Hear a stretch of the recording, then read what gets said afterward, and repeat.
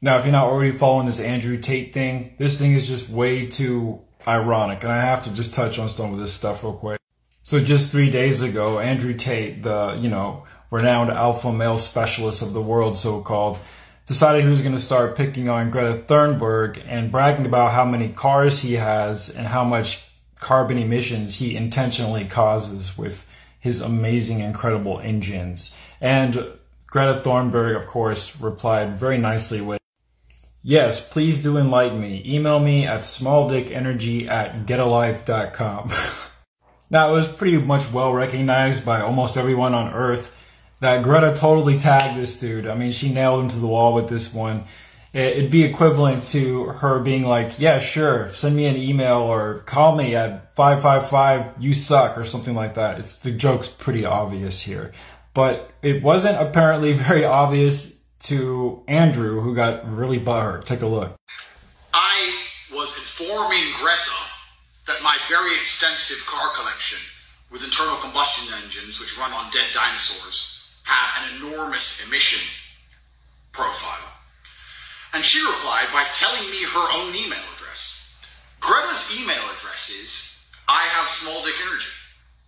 Why would that be your own email address, Greta? Strange. So here's the options.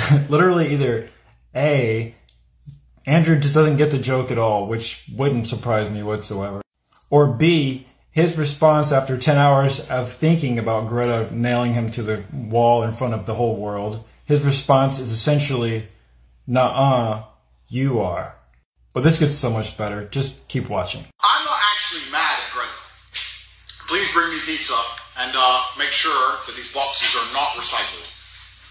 Thank you. So, I'm not actually mad at Greta, right? Because she doesn't realize she's been programmed. She doesn't realize she's a slave of the matrix.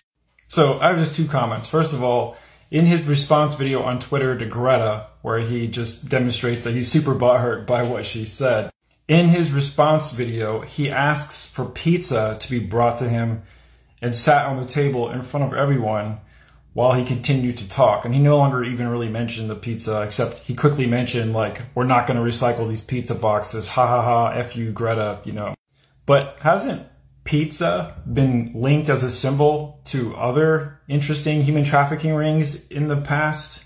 Isn't that used as symbology sometimes for human trafficking-esque stuff? So when Andrew Tate went on to inevitably get arrested last night for human trafficking violations because of the QR codes and the address of the pizza box, this is how Greta responded. Yeah, apparently he was wanted in Romania. Whoops.